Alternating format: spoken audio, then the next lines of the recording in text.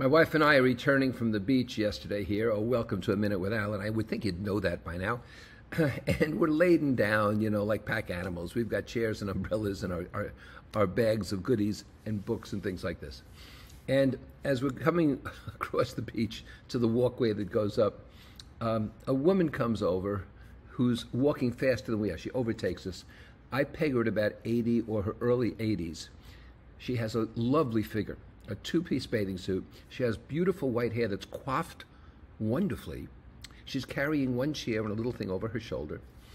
And she says to my wife, "Can I help you, dear? Can I carry something for you?" And my wife says, "No, that's okay. We can make it, but thank you so much." She says, "Okay, have a lovely day." And she continues, of course, walking past both of us and speeding up the walk. And from behind me, I hear my wife say, "Well, that was embarrassing." Well, I got to tell you, good for her. I don't envy people. I have to applaud them. I think that's a wonderful thing, and it's a wonderful gesture. And 2 or 3 people have come over to us and asked if we needed help as we're slogging back and forth, like Sherpas, I guess. It restores my faith in humanity, and I'm try to do it for other people as well, as long as what they're carrying isn't too heavy.